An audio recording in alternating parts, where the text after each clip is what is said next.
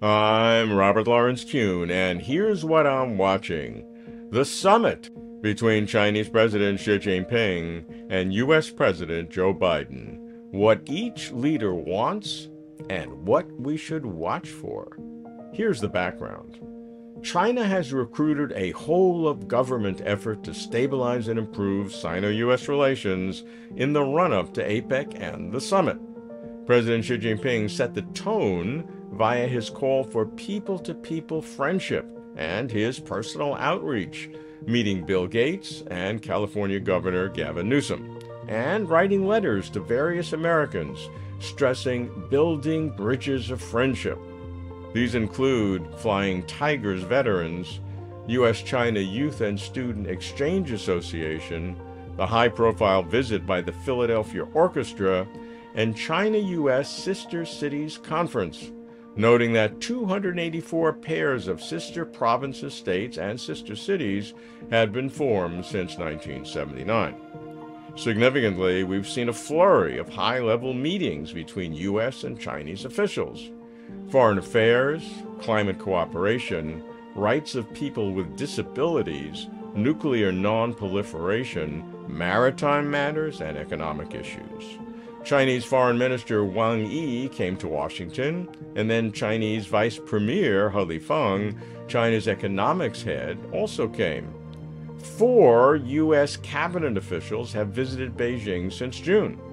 Secretary of State Antony Blinken, Treasury Secretary Janet Yellen, Climate Envoy John Kerry, and Commerce Secretary Gina Raimondo.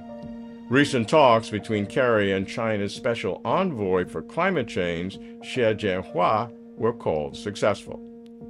At the Biden-Xi summit, here's what each might like to achieve. President Xi would like to ratchet down tensions with the U.S. so as not to inhibit China's economic recovery and development, attract American businesses to invest in China, assuaging their worries and countering their skepticism, reduce U.S. sanctions, especially on high-tech items, ensure that the U.S. maintains its one China policy and will not enable Taiwan moves towards independence. President Biden would like China's cooperation on climate, to reestablish regular channels of communication, especially military to military, limit fentanyl precursors fueling the opioid crisis, reduce risks in the South China Sea and around Taiwan, encourage China to help end Russia's war against Ukraine, and to advise Iran not to interfere through its proxies in the Israel-Hamas war. Much of this will not be made public, nor for good diplomacy should it be. Here's what we can watch for. Establishing formal, high-level working groups, such as climate change, military-to-military contacts, fentanyl interdiction, and artificial intelligence guardrails. In past APEC meetings, President Xi has stressed regional cooperation, economic globalization, innovation, and green development. At APEC 2021, he said, we must remove barriers, not erect walls. We must open up, not close off. We must seek integration, not decoupling. But much has happened since then.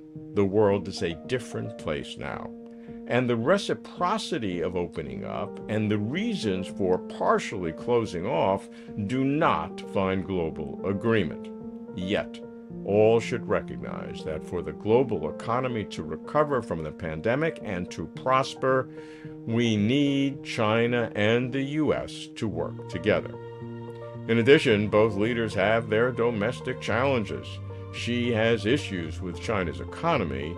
Biden has the 2024 presidential election on his horizon. For several years, I've offered 3 prescriptions for U.S.-China relations. First, don't make things worse. For the first time in years, it seems that both sides are trying to do just this. Second, find small, positive things to do together. Certainly, regular communications are key. Third, let time pass peacefully.